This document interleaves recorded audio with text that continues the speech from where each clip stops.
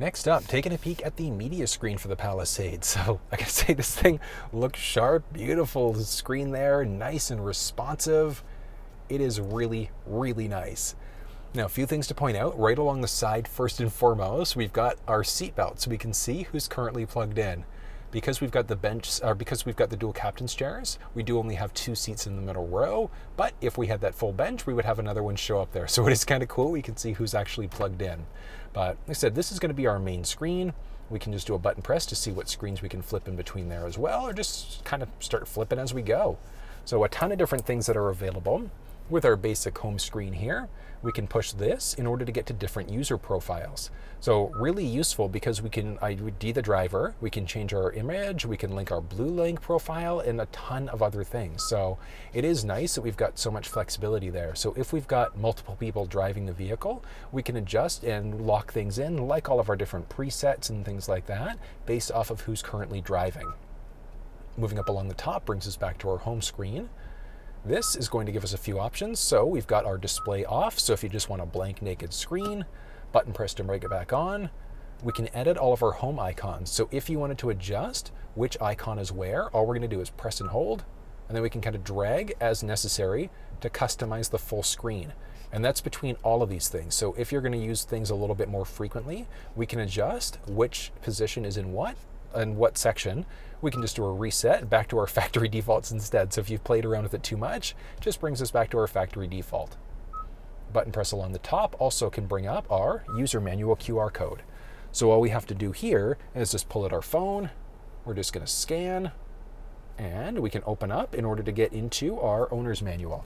It is really nice that we've got that as an option there. Jumping back home brings us back to the main screen. We've got our current time, we've got our date, and then whether or not we're connected to Wi-Fi networks and things like that. Well, let's go through everything. So firstly, we've got our little map icon there, and that's going to bring up our factory navigation. But I mean, look at this. So nice. We can push this in order to go back to our main center. We've got our north view, we've got our top view, we've got another, like there are so many different views. It is really cool. Really nice. We can jump back home if we want to.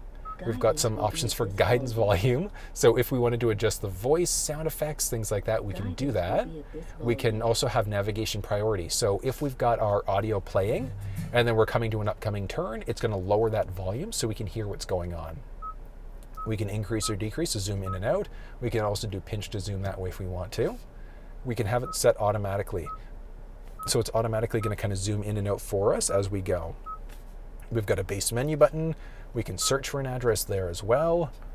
We can also go a little bit of a split screen here, so we can kind of go up and down in order to get to different things there. So we just kind of scroll up and down as we go in order to be able to get to different subscreens, which is kind of cool. Back out, we can also adjust and we can add in destinations this way if we want to.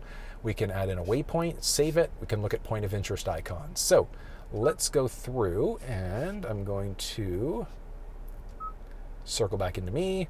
We're going to go back to our menu, and we've got a few other options. So we've got nearby information, so anything nearby for point of interest icons. Do we want to show gas stations, restaurants, cafes, pharmacies, things like that? Do we want to display our traffic info? Do we want to turn the display off again? So a few different ways we can do that. It's kind of cool. Moving up next, we've also got this, so we could search for addresses this way if we want to. We can just start typing in an address, and then if we want to, so I've already searched for this address here, nice Canadian of me at Tim Hortons, so we're going to click on that. We can also activate our Blue Link services, which this vehicle is an unsold unit, so I'm not going to do that. And clicking through, let's hide this and go full screen. We've got 2 different routes that are available now.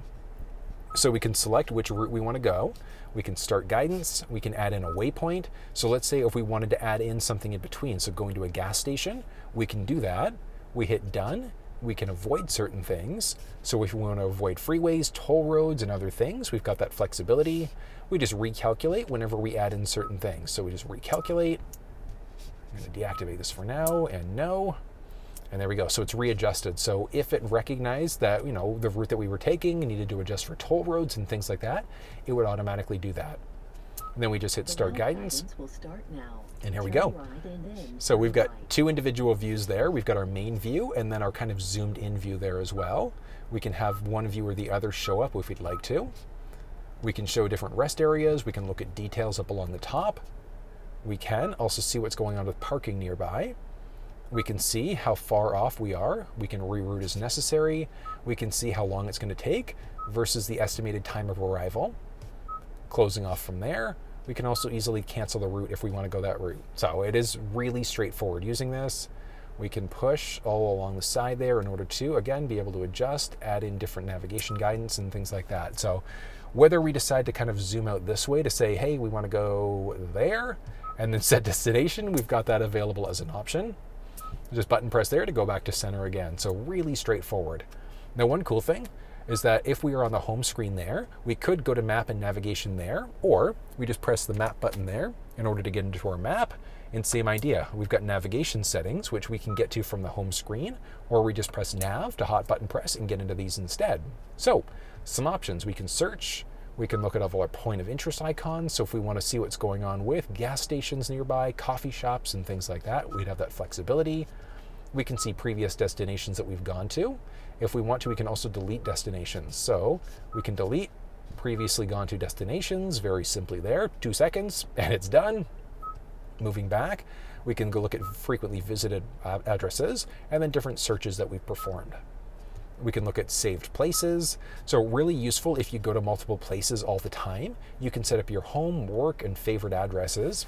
And one of the cool things there is that if we press the voice command prompt on the steering wheel, we can also say navigate home, navigate to work, whatever the case may be, and it'll automatically launch the map up to go to this place, which is really cool. We can see what's going on with Hyundai dealerships. We've got traffic, and then we've also got our favorites right along the very bottom. So we've got our saved places, and then we've got all of the different options there. We can press in order to search. We can have it go for point of interest icons, previous destinations, and things like that to set up all of our personal spots, the places that we want to go. It's really cool. And then as you saw there, pressing settings along the top brings us into a series of different navigation settings. So in our display, do we want to show our vehicle speed? Or for the display for the map? Yes, no. Do we want to show our traffic info, traffic colors, point of interest icons? So all of them, certain ones. Do we want to show our fuel price information as well? Looking at some options for guidance. Guidance, do we want to show speed limits or detailed guidance views? Looking at our navigation voice guidance, do we want to be able to mute things out as we're near our destination? Do we want to enable as we get closer to a border crossing? Do we want to show our full route overview when the vehicle comes to a complete stop? Previous destinations, do we want to save them? Or if we have this deselected, whenever we go to an address, it's going to delete it automatically. And then do we want to show our previous destinations as well? Options for map, we can change it out. So whether it's going to be the north up 2D, 2D heading, 3D, etc. We can auto scale, which means it's automatically going to zoom in and out as necessary, just depending on how close we are to our destination. We can change out our font size, so if you need things a little bit larger. If you want to change out the color of the map, oh, that's really cool. Blacked out map, really nice. So you've got some options. Actually, I want to see what that looks like. Blacked out map, oh, that's cool. All right, that's kind of neat. So we've got that available as an option. Jumping back into settings, map, color, so we can change it out to whatever we'd like to there. Moving back, we can also change out our Star Trek-y kind of symbol. Who do we want to be? We've also got our map auto scale. So as we're going different speeds, how far or close is it going to zoom in and out for our destination there, which is kind of cool. Some other base settings. Do we want it to automatically recenter the map? Do we want to have the return to map? So as we're going through different navigation settings and things like that, do we want it to automatically return to the map or not? Do we want to show, well, we've got all of our user data there, so we can import or export as necessary. And we can see our current GPS location. So if we're lost, we're not sure where to go, and we need to call CAA, AAA, whatever the case may be, we can share our GPS location as necessary if we need to. But tons of different settings, but that's everything you need to know about factory navigation inside of this thing. Next up, adding in a phone is straightforward. So we're going to start off on the iPhone side of things. As you can see there, we've got a phone that's already connected. We can add in, we can go to settings, or we can cancel. So let's actually jump into settings for a second to show you a few things. So we've got our device connections, so we can add in a new device, we can delete. We've got our Bluetooth prompts as well. We've got our system information, so we can change the vehicle name this way. So if you want to call it Bob's Ride, we've got the flexibility to do it. And we can also change our passkey as we're connecting. Phone projection settings. So we've got enable for full screen Android Auto, Apple CarPlay. We can use split screen as well if we want to. I'm curious because on previous Android Autos, split screen didn't work. Or sorry, full screen didn't work. It was always split screen. So I'm going to leave that disabled for both of them for now. I'll jump back in and show you what it looks like though. But that's all of our device connection settings. So we go back into our phone again, and let's look at adding in a phone. Turn Bluetooth on from your device in order to search. On your device, select the name that matches vehicle name on the screen. So we're going to Bluetooth, and we're just looking for Palisade. Pins match up, which is good. Do we want to allow contacts and favorites to sync up? I'm going to say no to that one for now, but I am now fully connected there. So if we jump back into my phone now, so you can see there, it's going to try to navigate or download contact history and things like that. It's not going to because I said no, but we've got everything we need. So messages, contacts, things like that. We've got our phone name. We've also got what's currently going on with our connection and our battery life. We've got our speaker there as well. So if we wanted to dial out that way, we could. We can swap out devices. If we press and hold, we've also got our Siri assistant that's pulling up there. We can also press and hold on the steering wheel in order to be able to activate Siri that way. So it is really cool that we've got so many options that are available here. Next up, we've also got the flexibility of setting up Android Auto, Apple CarPlay. We are looking at a wired connection in order to be able to do it, but I mean, at the same time, it's not overly difficult. So we're just going to take our USB cable. We're going to plug it into our USB port. Opposite end of the cable, we're just plugging ourselves in. And there we go. Do we want to allow CarPlay while the Palisade is locked? Yes, we want to allow that. We're going to hit next and OK in order to agree to this. Launch into CarPlay, and I mean, 2 seconds and we're fully connected. So this is our main home screen. We can swipe across in order to go to different subscreens if we want to. We can press this button whenever it's changed out in order to get back to this main screen. But we've got Go, we've got Voice, we've currently got what's going on with our audio. So our media on the phone is going to show up there. We've got phone, we've got Apple Maps, we've got Google Maps, we've got Waze, and we can use all of these things right through the middle screen as well, which is fantastic and full screen. We can also, so in all of these map applications, change out our route options. We've got our map colors, north up, we can adjust the volume and things like that. Easily search for an address. We can easily move this way, but we can't pinch to zoom. We actually just have to go in here, and we can either increase or decrease this way if we want to. I'm just hitting done when we're finished up, and then searching for an address there, or a button press to get back this way.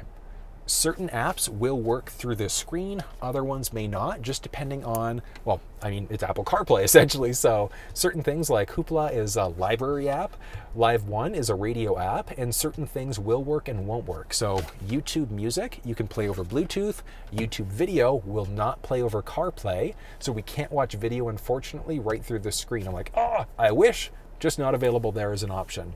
But I mean, it is really nice that we've got this, so CarPlay really straightforward to use. If we jump back into our setup for a second, we've got our device connections, and let's go device connections. Oh, actually I want to go phone projection. So in order to be able to change anything, we need to unplug first, phone projection, and the reason why I'm doing this is to show you what split screen is like. So we're going to go split screen, we're going to plug back in, and it's reading. It'll take a second there. Download. Okay, Apple CarPlay is connected. So let's go back home, launch into CarPlay. And as you can see there, we've now got our split screen set up. Now, another thing to point out is that as of right now, it doesn't look like it will let us. Okay, so we can go up and down between these different screens in our subscreen. We can't change out our sources though. So if we want to, let's say, listen to the radio, whatever the case may be, what we have to do is hit radio here.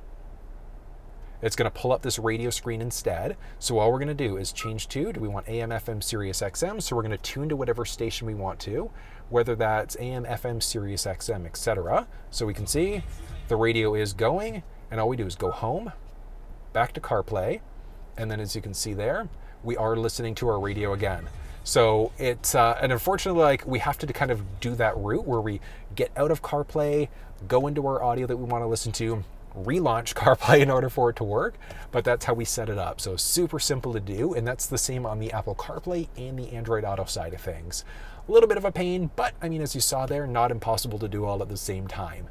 And then if we go back home, we can go back to our setup there. We can go to our device connections. If we look at our currently connected devices, you can see I'm connected to CarPlay. If we have multiple phones connected, we can kind of go up and down to see who gets connection priority. So if you've got multiple devices connected or in the vehicle, who is going to connect to first? We can also, if we want to, unplug. And as you can see there, it now gives us the flexibility of connecting either our phones or strictly the audio. So if you wanted to have one phone set up for our phone and the other one set up for audio, we'd have that flexibility. We can also easily delete devices, select, delete, yes. And 3, 2, 1, the phone is now disconnected. So it's that simple setting up Apple CarPlay inside of the Palisade. All right, next up, setting up an Android device is the exact same process. So all we're going to do is go to phone, we can hit add, and then on the phone, we just make sure that we scan in our Bluetooth. We've got Palisade, make sure it adds up, okay. Perfect. And it's connected now. So we jump into our phone again. And as you can see there, we've got call history, dial pad, we've got the phone name, we've got our current battery levels, connection levels, and things like that. So tons of different options. We can easily do a phone swap this way. We can go full screen instead. So if you want to switch between devices, we can do that instead. But I mean, as you saw, they're very straightforward. We can start dialing in this way as well, but really straightforward. And then setting up Android Auto is the exact same process as Apple CarPlay. So we take our USB cable, plug it into that USB port. Opposite end of the cable, we're just plugging ourselves in. And Android Auto just pulls it up. So do we want to? And hit deny for contacts. Next. Android Auto is connected. And it doesn't look like they've fixed the full screen bug yet. Oh no. All right, so I do technically have full screen enabled, but it's obviously a split screen right now. So we still aren't in full screen Android Auto as of yet. I'm like, hopefully it comes soon. We're just not there. But as you can see there, we're connected. We've got Google Maps showing up. Same thing as we saw on the iPhone side of things. We can jump through, changing out our route options and things like that. Easily search for addresses. We've got podcasts, we've got our music recommendations, our notifications, we've got our Google Assistant there. So we can push there to get our Google Assistant, or we do is do a press and hold on our steering wheel, so long press and hold in order to get to this screen instead. Moving in here brings us back to our main screen there. So as you can see, I do have both Google Maps and Waze installed on this phone, but it's only Google Maps that's showing up as of right now. So it doesn't look like we're on the Waze side of things in this car as of yet, unfortunately. But we've at least got our factory navigation, or we can jump into Google Maps that way. We can jump into our podcast this way if we want to. Back home, pressing that little button and things like that. So it is nice that we've got so many options. We could technically customize the layout. It's not quite as user-friendly as it is on the Apple side of things. And the reason why I say that is because when we search for Android Auto on our phone, it's going to give us the flexibility to do a few things, just not quite as many things as the Apple side of things. So if we search for Android Auto, we've got our settings there. We've got our currently connected car, previously connected cars.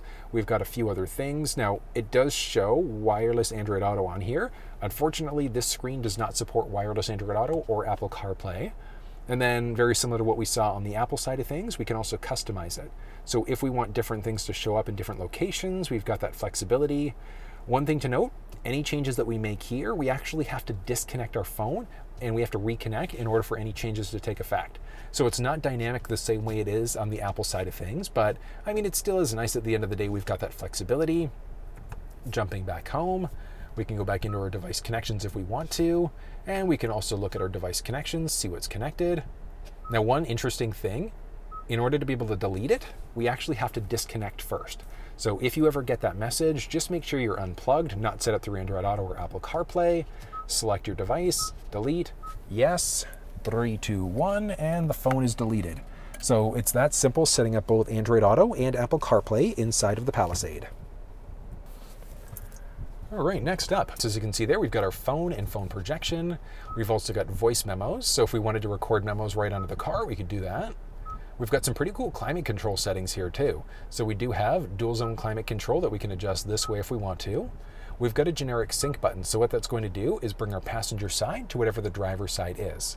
We can have the vehicle determine what's going on with the cabin temperature there as well. We can have it going to our windshield, face, feet, some sort of Frankenstein combination of all of the above, which is kind of cool. And again, as I said, we can sync up from there if we want to. Turn the whole system off. We do also have some options for rear climate. So we could lock out the rear climate controls. So if kids are, bugging you back there, we can lock them out. We've got some options for recirculating air, dehumidify, defog. We can pull up our rear climate as well. So if we wanted to adjust what's going on with our rear climate settings, we've got that flexibility. We can have it automatically adjust, turn the whole system off, or have it go to the face, feet, etc., or a combination of the above. Jump back into front climate if we want to. Rear climate there is an option, which is kind of nice. Turn it off. We've got our rear warmer. So if your Palisade has the option for our heated second row seats, we would have the flexibility here in order to be able to adjust it as necessary. So we can turn off the left seat, we can turn on the right left seat, whatever the case may be, right from the front here, which is really, really nice. So the settings that you've got will all show up here, whether it's heated, ventilated, whatever the case may be. And then just button press in order to get back home again. And next up, we've got our valet mode. So we do need to have Blue Link activated, but that's essentially going to lock things out so valets can't look through all of our different settings and things like that.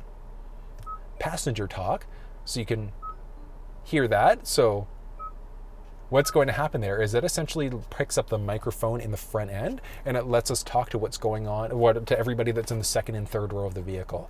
So if you've got kids screaming, rather than turning around and screaming at them, you can say, hey, calm down, and you can do that right through the screen here instead. We can enter in a quiet mode, which is useful because if you've got sleeping kids, what we can do is we can hit quiet mode and it's going to lower all of the volume to max 25 and strictly use the front speakers inside of the vehicle. From there, we've got our rear climate, which we saw earlier. We've got our HD radio, series of different options for setup there as well. So starting off, we've got some options for vehicle settings, which, tons of options here. We've got things for driving convenience. So if we want to adjust our smart cruise control systems, we can do that. We've got our highway drive assist, which these things are really great because it's more or less going to keep us fully balanced in our lane as we go with all of these different things. Like smart cruise control is going to raise or lower our speed as necessary, which is fantastic. We've got our speed limit assist. So if we've got it turned on, what that's going to do is if it recognizes that we're going a little bit too fast based off of this, it's going to either assist us, so slow the vehicle down, it's going to give us a warning, or it's going to do nothing. We've got different warning volumes as well, so whether or not these things show up for parking safety, driving safety, etc., high, normal, low, or nothing. Haptic warnings, so do we want a little bit of a steering wheel shake when we start to veer over into a lane without signaling? Lane departure alert, so if we start to veer over too many times, eventually it's going to tell us we should probably take a break. Some options for driver safety, forward safety, if there's a potential collision, it's going to automatically brake for us. And we've got some different things, so whether that's standard or if it's going to take a little bit longer to do. Lane safety is going to help keep us nudged into our lane. Blind spot, our side view mirror, there's a little icon that's going to highlight and let us know if somebody's entered the blind spot on either side of the vehicle. Blind spot monitor, as we hit left versus right arrow or turning stick, our monitor means that we're going to get a little indicator right in our cluster screen letting us know what's going on either side of the vehicle. Exit safety is potentially going to let us know if somebody's in our blind spot there and provide a warning sound for us. And then parking safety. So camera settings, we've got a few different options there. Do we want to show our parking lines, distance lines, different things for display on top of that? So do we want it bright, darker, adjust the contrast and things like that? But the camera inside of this thing is really cool. Like we've got our basic backup camera, we've got our full 360 camera, but watch this. Bam! Look at how freaking cool this is. So as we go backwards, whatever the case may be, so we can adjust here. So we can see what's going on around us as we go. It is such a crazy system. Like, I absolutely love the way that this thing looks. I love the functionality of it. It is really, really cool. So we've got some really good options for our parking safety, 360 cameras, etc. Different options for drive modes. So for towing, are we towing heavy, medium, or lightweight as well? Some different options for our cluster screen. So do we want to change out the brightness of the cluster, blue light filter, audio system, and things like that? It is really nice. So blue light filter is useful because if we're driving later on at night, it can help to reduce eye strain. Do we want to have it automatically come on as it's later on at night, or do we want to schedule when the blue light filter turns on? Audio system on off. Do we want to continue to play the music while the vehicle is turned off? And then different options for our camera settings. So we saw that one earlier. Next up, different options. Ooh, did I get all of these? I did not. Okay, we've got our service interval there as well. So do we want to enable service intervals? So yes, no. Lets us know exactly what's going on when we need to get service done. Refuel, so do we want to reset our fuel economy after we refuel, when we start the vehicle, or manually? What's showing up in the cluster? Do we want to have our wiper lights, our blind spot monitor, icy road? Do we want to have the welcome sound as well? Moving into our climate, we saw some of these earlier when we were in climate, but for recirculate air, do we want to have that activated when we use our wiper? Do we want to have it automatically dehumidify or schedule the ventilation, auto defog, and then our base climate settings so we can lock these things out. Different options for our seat as well. So do we want to have an alert whenever our seat position's changed? Our third row back folding, so it's kind of cool. Do we want to have the left or right seat folded or unfolded as well? And we can control that. That is crazy. I didn't even know we could do that from the inside here. We can either have it fold, unfold as necessary, right inside of the cluster or the media screen. That is really cool. I love that. We've got our seating access as well. So what that means is that when we go to turn the vehicle off, it's going to lower and then back our seat up so that we can get in and out of the vehicle a little bit easier. Some different options for lights. So with our turn signal, do we want to have 3 blinks? Do we want to have 1, 5, or 7? Our welcome lighting as we approach, do we want our lamps on the outside to light down in order for us to see what's going on? Our headlight delay, so after we go to lock the vehicle, do we want those headlights to stay on?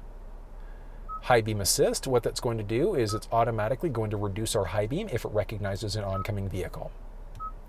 Different options for our door. For locking, do we want to have the doors automatically lock when we shift or when we when we start driving? Do we want them to unlock when we shift to park, when we turn the vehicle off, or do we never want them to automatically unlock? Do we want to have the vehicle 2 press to unlock? Do we want to turn off our power liftgate? Do we want it opening fast or slow? Do we want to also have our full open, level 1, 2, or 3, or do we want to be able to select our own unique height? We've also got our smart liftgate. So smart liftgate, when we've got our key fob on us, it's automatically going to open up the liftgate for us. Let's hop outside. I'll show you how that system works. In order to use the smart liftgate inside of the Palisade, what we want to do, make sure that the vehicle's locked first. Now, from there, you actually have to walk away for about 10 to 15 seconds at least. So you go shopping, groceries, pick up your kids, whatever the case may be, and then go for a walk.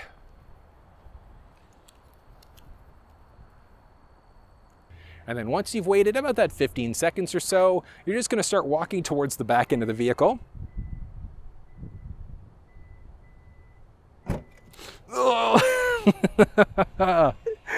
Completely hands-free, which is phenomenal. Like, I love the fact that we've got that available as an option. And then we can also use our key fob in order to be able to roll the window down as well. It's fantastic. So in order to be able to use the setting, what we're going to do on the key fob, we're going to press the unlock button twice. On the second button press, we're going to hold. And then one thing to note, we do have to keep on holding it because if we let it go, it's going to stop part way. But watch this. We're going to go 1, 2, and hold. Down they go. We release and it stops. If we press again, back down they go. We can go all the way down. So it is going to be a power down and it is a manual back up. Moving back, we've also got, so all of these options, our convenience settings. So do we want our rear occupant alert inside of our cluster screen when we turn the vehicle off? Do we want the rear wiper coming on? So if we've got our front windshield wiper going and then we put the vehicle into reverse, it's automatically going to turn our rear wiper on for us. And that's, well, basics. That's everything about our vehicle settings.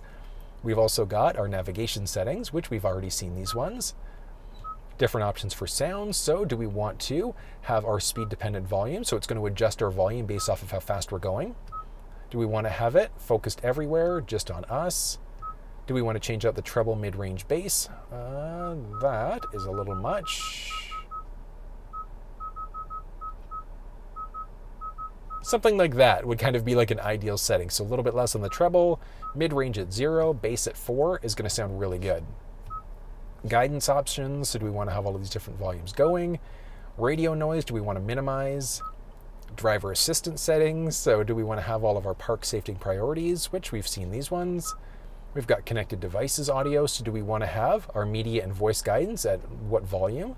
So we can select our volume there for both Android Auto and for Apple CarPlay. We can also toggle off that beeping, so if that drives you nuts, we can turn it off. Moving back, we've also got our device connections, which we saw that earlier. We've got user profiles that we've already seen. We've got our voice recognition as well, so we can also reduce the number of voice recognition prompts. Screen layout, do we want to have it linked to or the different drive mode that we're in? Different screensavers, so do we want to have nothing when we turn the display off? Do we want to have an analog or a digital clock? So it's kind of nice that we've got that as an option, and we can also adjust what the clock face looks like, which is kind of cool. Split screen, when we're in split screen, what's showing up? I personally just recommend showing everything, but then you can also just do a drag and hold if you want to adjust what's showing up where. Moving back, we've got our display, so we can adjust the brightness, adjust our blue light, audio system on off, and then our camera settings, which again, we've seen all of these when we were in other screens, and that's kind of a recurring theme. In your main settings, you can see the majority of things, and then as you dive in deeper, you're going to see some of these things repeated as well. We've got 3 customizable buttons. So we've got 2 on the steering wheel, and then we've got 1 just right down there. So we can customize which each one of these buttons will do. When we hit the volume knob, what's that going to do as well? So we've got a few different options that are available there. We've got our Blue Link system, and then we've got a series of general settings. So we've got our system update, so if there's an update available, we can go there. We've got some basic system information there to see what's going on with our storage, QR code in order to get into our user manual, modem info. We can adjust our date and time based off of our GPS location, or we can manually adjust. Do we want to have our 12 or 24-hour mode? Do we want to have it automatically adjust? So for our daylight savings time there as well. So actually, I guess it's technically a manual adjust, but it is available there. For languages, do we want English, French, Spanish, or Korean? And then for our keyboard, do we want to have our QWERTY keyboard? Do we want to have our ABCD, etc.? And then do we want to have for what keyboard language do we want there? So many different options that are available. Next up, jumping into our radio. So as you can see there, we've got what's currently going on with our radio. We can tune this way if we want to, so just right down there. We can also scan this way. And then in order to save a station, we just tune to the one that we want. We press the little star button in order to be able to save the station in. And as you can see there, we can jump between all of our preset pages. And that's a mix of AM, FM, Sirius XM, etc. We've got our HD radio and then our Quantum Logic sound as well. We can jump between AM, FM, Sirius XM also gives us a few other things, so we can press here in order to be able to enter the channel name that way instead if we wanted to. And then we've also got a series of other things. So for Sirius XM specifically, we can look at our channel list, see all the channels that are available. We can jump back and go inside of this menu, just scan all of our channels. We can delete presets and things like that as well. So it is kind of nice that we've got the flexibility to actually delete presets that we don't really want. So if all of the presets are there, we can just mark all, delete, start from scratch if we really wanted to. But it's cool. And then going back, we've got some basic stations this way. So we can also adjust, enter a station in this way instead. Okay, to change that way. We can go back up and see our full station list. So if we're in a new area, we want to know what's playing and what's available. We just go to our station list, give it a few seconds. We can save these things as presets based off of what's currently around us right now. Moving back, but it is cool. I love the way that looks. And we can also do a split screen on this thing if we want to. Moving back, let's go into our media next, and that gives us the flexibility of adjusting what media we're connected to. So we've got AM, FM, Sirius XM. Sounds of nature is kind of neat. So listen to this.